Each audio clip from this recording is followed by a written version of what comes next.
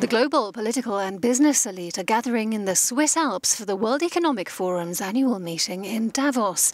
4 days of panel discussions, lunches and cocktail parties will touch on subjects as diverse as terrorism, artificial intelligence and wellness. Security's tight, and while the global economy is in good general health, there's anxiety about the increasingly toxic political climate. First, it's important to listen to the populists. And actually, we have several sessions where we deal with these issues. We have also representative of populist parties here with us. We have to take it seriously. But again, it's not only to be responsive, you have to be responsible. Xi Jinping is the star attraction, the first Chinese president ever to attend Davos, and a sign, it is said, of his country's growing global influence.